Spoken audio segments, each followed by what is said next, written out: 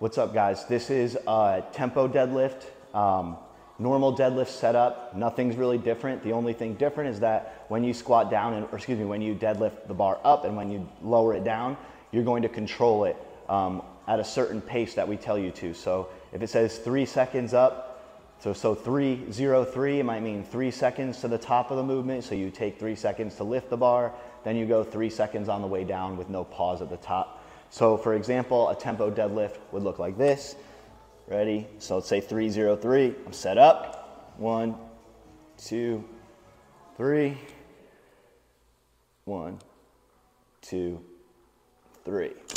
Back down into the same spot. So that's what a tempo deadlift will look like.